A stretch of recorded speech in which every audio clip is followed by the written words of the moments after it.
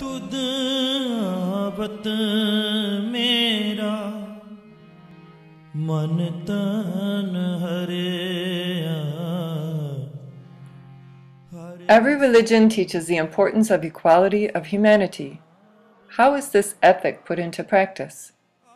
The first Sikh Guru, Guru Nanak, established the principle of Guru Ka Langar, the practice of offering food to any visitor regardless of their background. This was a revolutionary practice in the caste, gender, and ethnicity-ordered society of India in the 1500s. The Guru Ka Langar uses highly sustainable practices with almost no waste and uses the community itself to create the meal.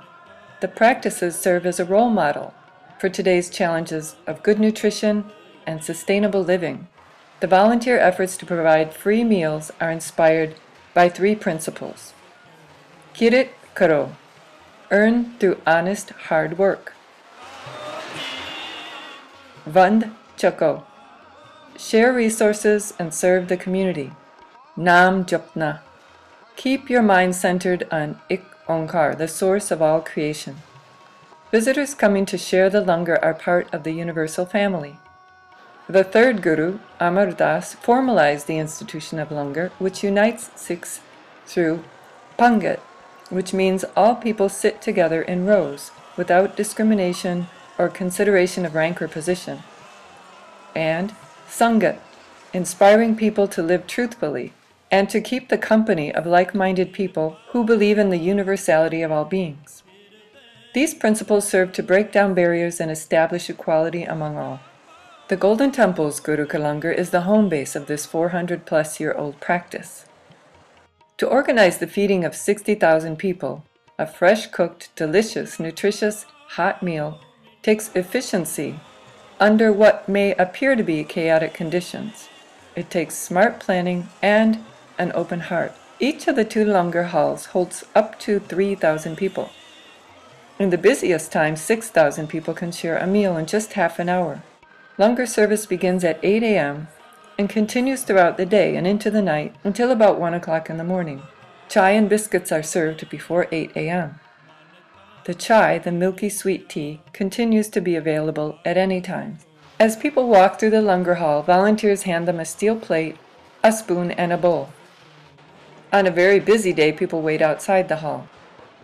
Once the doors open, volunteers guide the crowd down neat rows of runners placed on the floor. Each person sits with legs crossed, side by side. Everyone is equalized.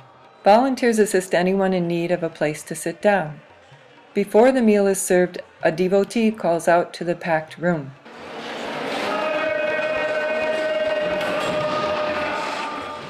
And those in the Pangat respond back. Sat Sri Akal.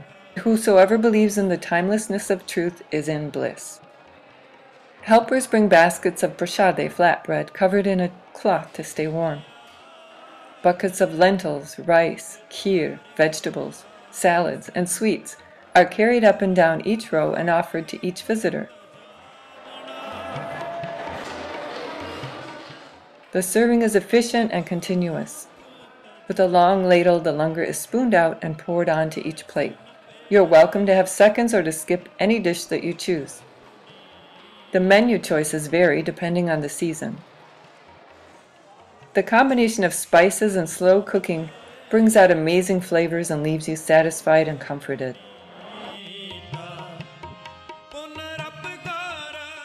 Those who give rasad, who offer to provide the langar ingredients for the day, may bring special ingredients from the farmer's market and add their own touch to the langar.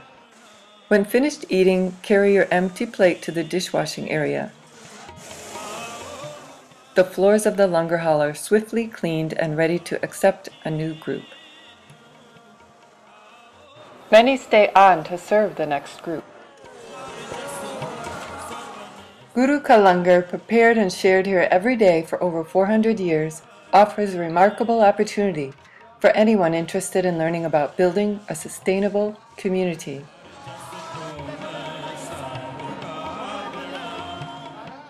All are welcome at Harmandar Sahib.